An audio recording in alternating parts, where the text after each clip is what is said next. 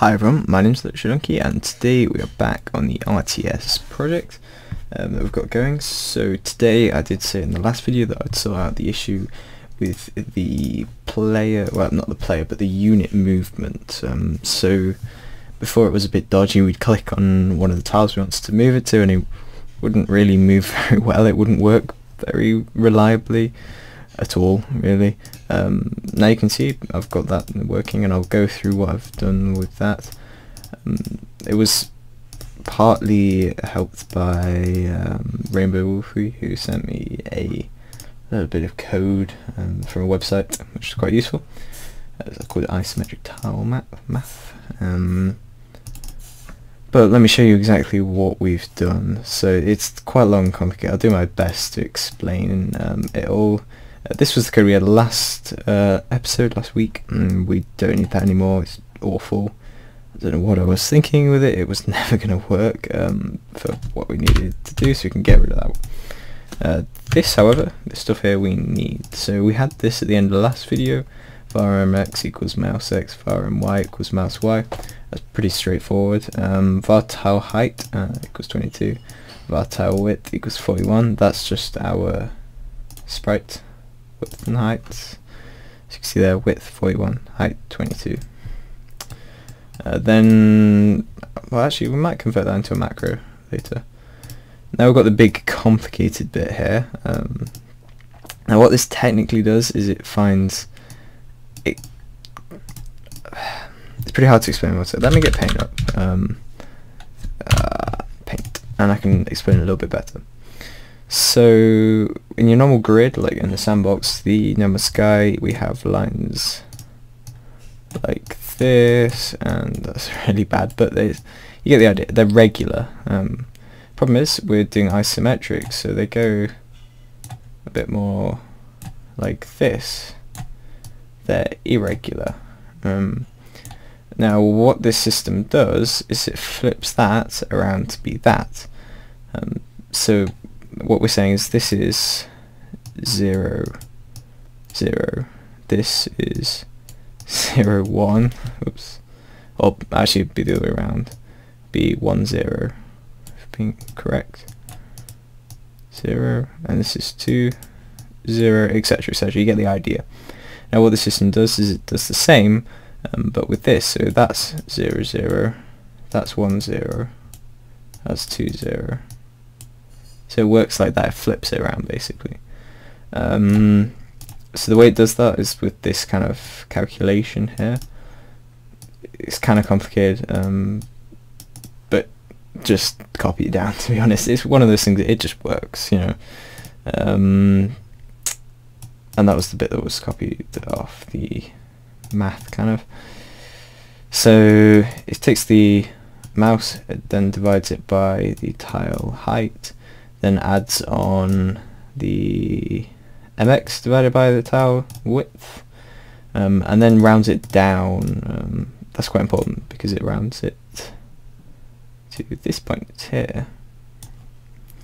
But this raw output comes out like numbers, so grid coordinates like 1, 2, just like we have here.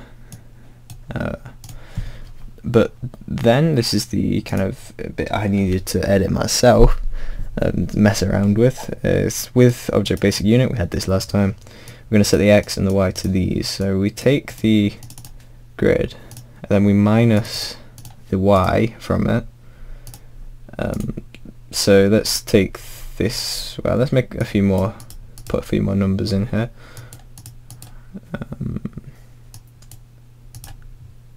Right. So let's say we take 2, 1. What it does is it takes the grid X, so in this case 2, minus is 1. Okay, so that would be 1, and then times it by that to get the X. So that is half a tile, and I believe that's, oops. Right, and then that gets you the X basically. It gets you this point here though. And the same happens here with the Y. It adds them this time. And then what I've done here is added half of the tile height. I'm going to make a few adjustments to this quickly, and that places it bang in the middle there. Also, this is long, complicated math. I could go into a lot of detail explaining it, but for the moment we'll just leave it at that, and copy it down because you've seen it working. Right, so next thing I'm going to do is just quickly make these a little bit more optimized. So in fact, what I'm going to do, I'm not entirely sure how you get to the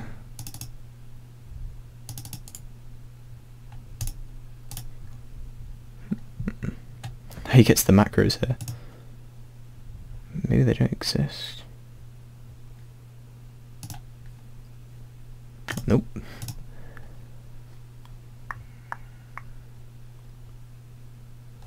We'll just leave it for the moment then, and I'll find out how you get to that later. It's all relatively new to me. So, timesing. Currently we've got 20.5. Oh, that's a hard-coded variable and I don't like it. So we're going to do tile width divided by 2. Same is going to happen here. It's going to be tile height div2. And then we're also going to add exactly that on. Now when we run it, you'll see the exact same thing. Basically I just sub the values into there depending on what this is. But now if you run that, no matter what your tile height is, no matter what your tile width is, as long as you code them in right here, you code everything else in right, you'll see it works perfectly fine.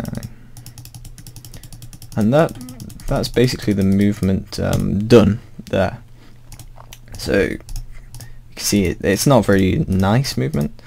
And we could get around up, and we'll probably do that in the next video. So let's just set it up here. We're going to make a script. The script is going to be called script unit move, and this is going to work relatively simply, and just move it, the unit, little by little, until it reaches its destination, and that'll be within here. And then, well, we might not even need a script, to be honest. Let's set up some variables for this. I'm going to presume they work exactly the same as before. They might not. So what we need to pass into this, we'll just write it up like this because for the time being that'll work. We want to pass in our destination x, our destination y, current x. Well, do we need current x? Possibly not, because we can find that out using our widths and stuff. We need to know the speed. Okay, so what if we call that now? Unit move. Yeah, that's not going to work like that. So that's another thing we need to do. But the gist of how we use this is, say, we need to set up some variables. So var nx, that'll be standing for new x, var ny, new y. Then we're going to use a script, which hasn't been coded yet, but we'll just, for the time being, pretend it has. So we need a destination x, an x, destination y, and y. We need a speed, let's say 3. So what we'll then code into this is, we'll do a, oh, what's going on there? We'll do a loop here that says until we've reached our destination x, we're just going to add our speed on. So we can define some of these variables, I guess. Now we're going to say dx equals destination 1 or argument 0, var dy equals argument 1. We're going to say var speed equals argument 2. Now the gist of it will be to have a loop, end loop. We'll just write a little bit of pseudocode out there. So we're going to loop until reached destination.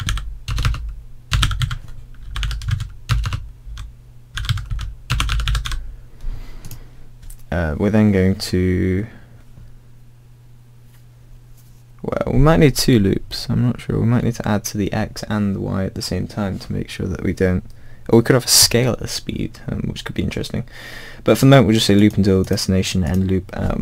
In here we will just add speed to X and Y, and basically that'll be it. We're going to loop until we've reached the destination, then we're going to add to the speed in X and Y. If we have, we're going to end loop, and then we're going to return.